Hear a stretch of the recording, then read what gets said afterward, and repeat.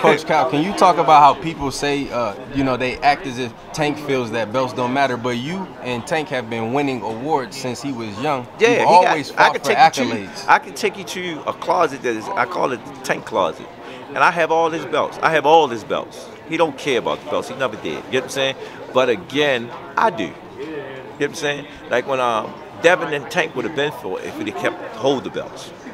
But he decided to give them up, so that fight went another way. You know what I'm saying? I'm just being honest with you. That was the reason to fight him. Do you have interest in, I know it's all about Tank for you as far as him winning accolades, but how do you feel about possibly winning a Trainer of the Year? Is that something that you want? I mean, if if I handle my business against Derek, who gonna deny me? Because Derek was one of them guys, several times been nominated Trainer of the Year. But I got to a point, Floyd was undefeated. His uncle or his dad never got Trainer of the Year. So I can live with that too. Calvin, you just elaborate on Champ's question. He said, you know, what does it mean to the city? You were going to say just well, it means a lot to the city because it gives hope. And when Tank made that statement, he's a legend, because when you see where he came from and who he is coming from that situation, he's a legend. You can't deny him for that. And then when people see us and we still in the hood, we still doing stuff in the community, they salute that. And the message that we are trying to say, take care of the youth and give back to your community. No level, don't care what level you're on. You know what I'm saying? Because if you take care of your area, it's going to be all right. You know, I'm working on a project with some of the street kids now. You know, you say that's your block. Take care of your block. Buy up the block. You know, do it, and I guarantee you, places will be a better place. Were y'all able to salvage that area? Yes, it's good. Y'all were able to salvage that. You'll see. We want to do something different in that area with them homes. You know, so I'm looking forward to that too. Calvin, speaking about the people in Baltimore, you see Angel Reese paving the way in the WNBA. Let's talk about it. Oh, she doing her thing. I mean, she don't. I salute her. You get what I'm saying? And she being Baltimore. She's being herself. You see how she carried? You see she get a lot of flack from that? Guess what? They just being their self.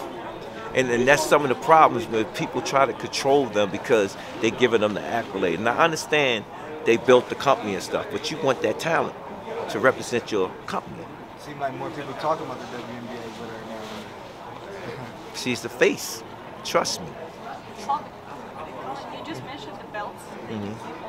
Yeah, I keep all the Tank amateur belts, you know, and his belts. What is one belt that means the most to you? Which belt means the most to me?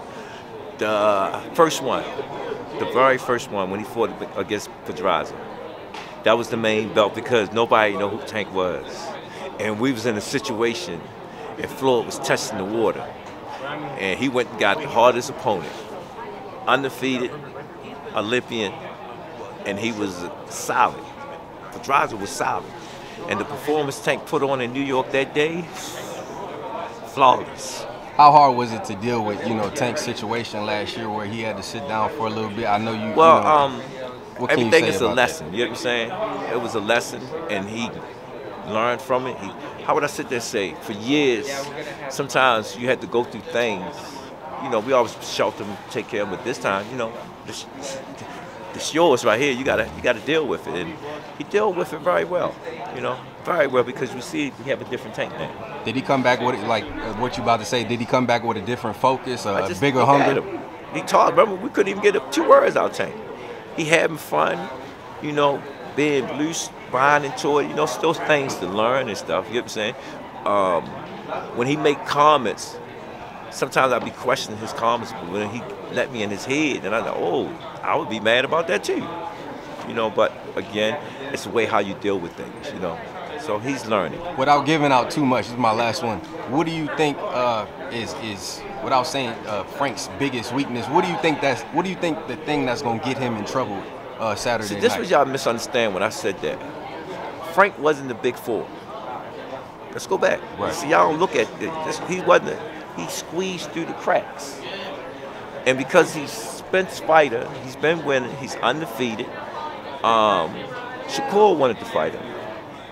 Shakur and them keep giving him peanuts. So we gave him an offer that he couldn't refuse, like the Godfather. You get what I'm saying? and he took the challenge. And looking at his strengths and looking at Martin, I believe Martin can bring some of the things that I need Tank to go back to. You know what I'm saying? To go back to, you know, like Pitbull. That's why I like Pitbull. You know what I'm saying? He had to show y'all boxing. It was power, power, power, power. You know, I don't teach him that.